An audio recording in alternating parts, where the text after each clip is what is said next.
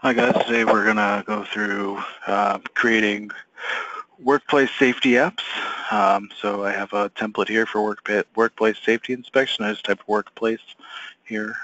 You could also type inspection to find the same template.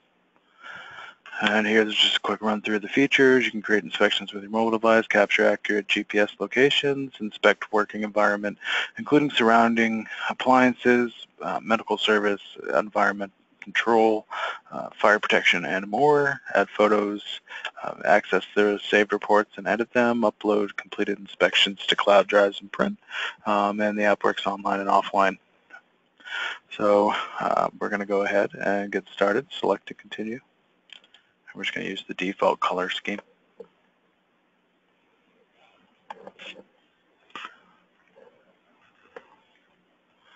So just a brief run through of the Express Editor. Widgets are basically these tabs here on the bottom. Settings, that's where you can name the app, change the visual style, and access information pertaining to whether or not it was published and how many users have been invited to the app. Help, we'll give you links to our forum, live chat, the ability to ask questions, and some video tutorials. You can also look at pricing, etc. So we're going to take a look at the built-in widgets. So we have reports, which includes the inspection forms. That's the page we're on now. There's an RSS feed where you can put in a custom link and have it provide information relevant to your industry. Notifications, this is where users can view notifications and administrators can send them. And of course a logout tab for logged in users to log out. So we're going to focus on the reports today. We're going to go in and edit the forms. We're just going to click Edit Form. And as you can see, there's a number of pages here, so each tab is an independent page in the app. So by default, this has 13 different pages. And we'll just take a look at some of the default things that are here. So the first page of the inspection form includes facility, inspector, the date, address, general comments. So then we have walking, working, services, so aisles, passageways clear, marked as appropriate, stairs, ladders, etc., where you can just enter in comments. And these are all just drop-down menus that have answers such as okay, corrective action necessary, deficient, or not applicable. And we'll just kind of take a brief look at the rest of these.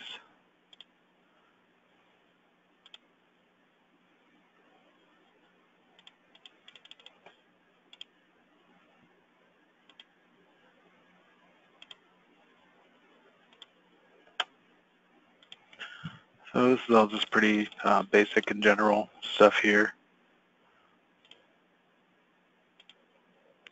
So what we're going to do, we're just going to add a quick new page here just to show how to create a form. So something that isn't in here is safety equipment. So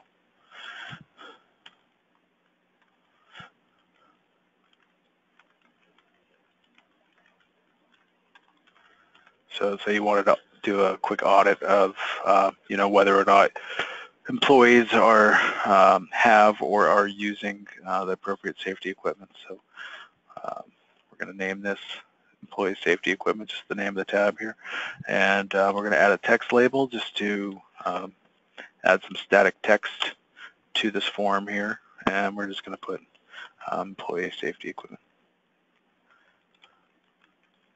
First, employee safety audit. Let's do that. And we can add a section break to put a line below that. And we're going to go ahead and we're going to start off with employee name. So we have a pre-built name field. And we can just change that into employee name. And I'm going to remove the instruction text. Instruction text is this black text on the bottom here. Placeholders, the grayed out text that shows inside of the field itself. So we're just going to, it's kind of redundant, so I'm just going to go ahead and remove the instruction text. And we're going to assume that all employees have a badge number. So we're going to go ahead and just add a regular text number field. We're going to put in badge number.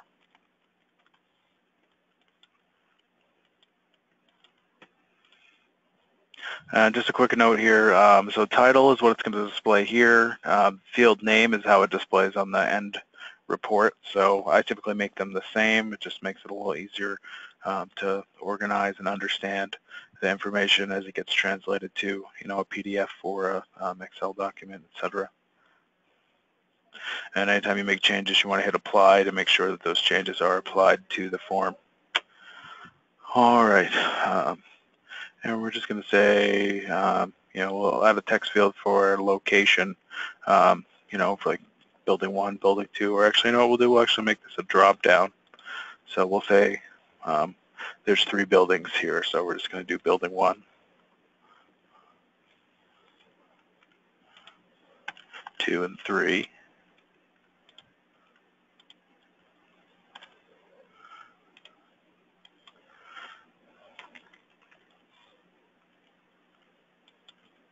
You could easily do that with like workstations or anything like that. We're going to divide the next part of the form as well, so we're just going to add a section break there. Just basically creates a horizontal line.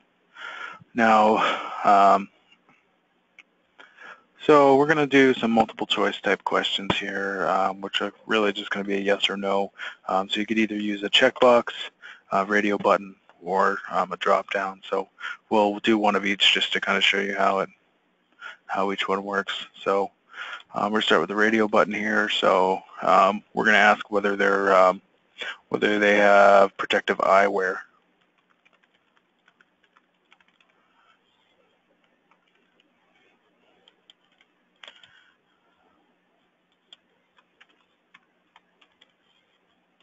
And we're just going to apply that there. Now, this would basically just be a yes or no. If it's checked, it's yes. If it's unchecked, it's no.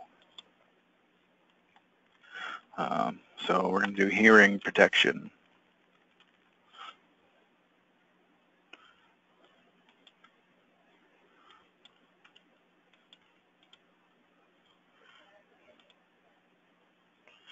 And then for this one, we'll do steel-toed shoes.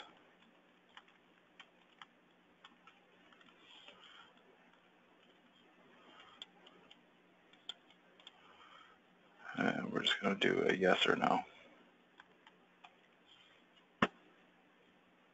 And we'll go ahead and apply that. So it's pretty simple here. Each one of these pre-built fields on the left too, you'll see that if you hover over it with the cursor, it'll show you, a brief description of what each field does. So.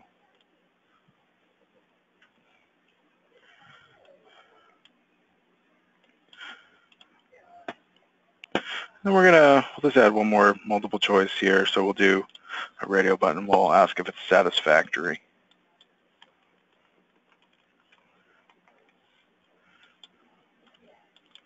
And we're going to do yes or no again.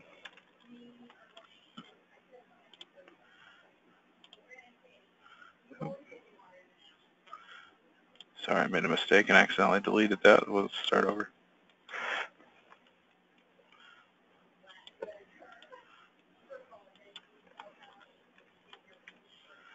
And we'll apply that there.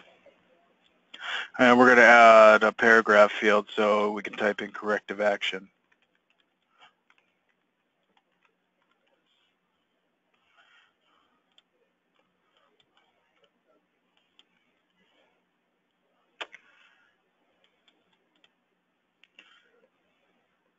And so that's how you create a simple form here, and then we're going to click exit. It's going to ask if you want to save. Of course, we're going to hit yes. You can always hit the save button here to save as well. I recommend it's saving frequently if you're going to be working on it for a while, just to make sure that nothing gets lost.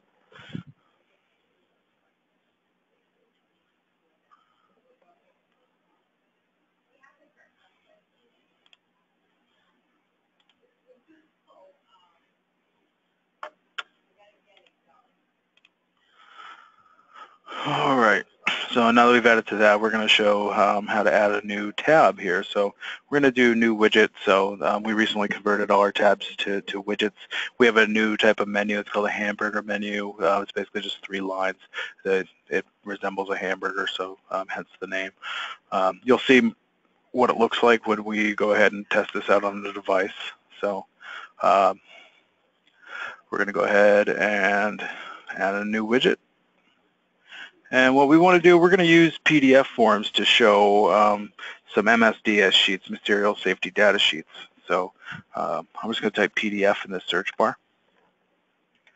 As you can see, there's some different ones. It's going to be a library of documents. So we're going to go PDF library, and we're going to go ahead and add that widget. Now here, so we're going to change the name of this to MSDS library.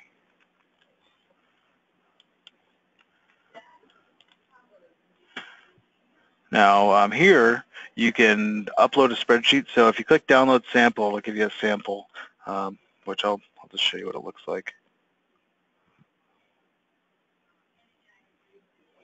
So it's just two fields, a header and then a link that contains the PDF document. We're going to actually just go ahead and close that. We're going to upload a file. So I've already created one here. It's just got 3 choices, but we'll see this once we go ahead and take a look at the app on a device. So we're just going to hit OK now that I've uploaded that. And then we're going to go ahead and save and run on device. I was going to keep the default name on this and click OK. And I've got a device here and a way to go ahead and display this to you, so I just need to connect.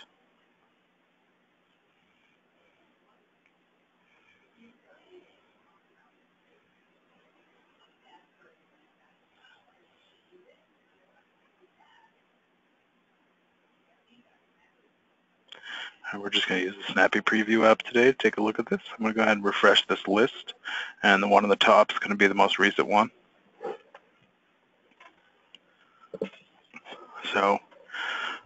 So here's the app.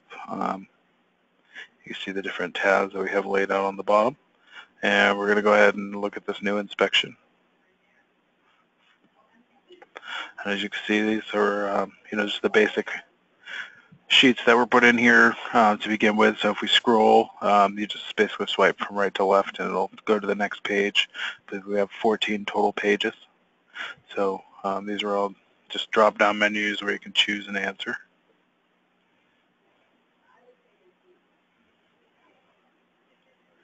And we'll go through to the end to the one that we created.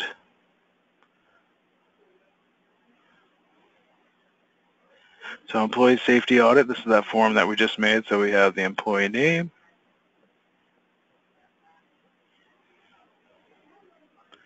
badge numbers, 1, 2, 3, 4, 5, 6. Something simple. And we'll say they're in building 2. And we're going to say that, yes, they were wearing protective eyewear. Yes, they had hearing protection. Steel-toed shoes, we have a yes or no. We're going to put no. And I left an extra radio button in there by mistake, but we're going to do satisfactory. So we have satisfactory yes or no. So we're going to put no.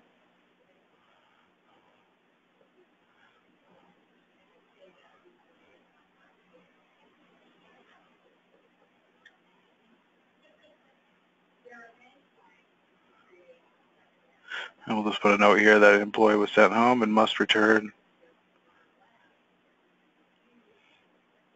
with proper shoes.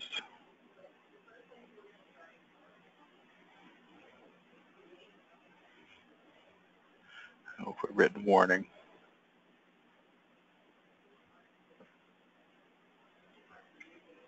And we'll just hit save and send. It's going to tell me not all mandatory fields are filled out, so I'll put facility 1. I'm just going to fill out these mandatory fields so you can see the reporting, how it works in the end.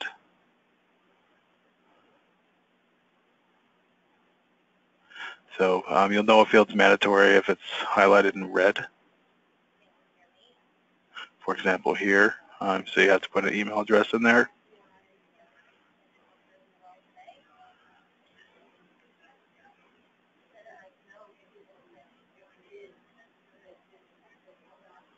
And we'll just hit done. And now that we're at the end, we're going to save and send, and you'll see that it's in the process here. So your inspection was successfully saved. Now it's going to go ahead and pull it up. So here you'll see the different fields. Some of them weren't filled out, so of course there's no answers in them. But Just basically lays it out vertically.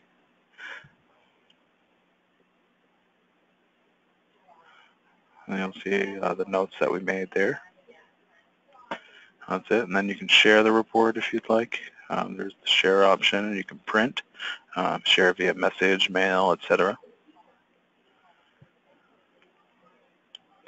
So that's it. That's just kind of a quick run through of how easy it is to customize a form like this.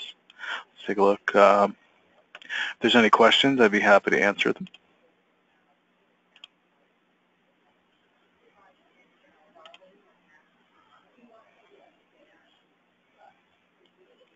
All right, so I don't see any questions or hear anyone chiming in. So, this recording will be available on our website. If you were to go to our resources tab under webinars here, we have a recorded version of each of the webinars that we do every week. So, feel free to come back and watch and let us know if you have any questions. So, thank you for attending today, and I hope you have a great day.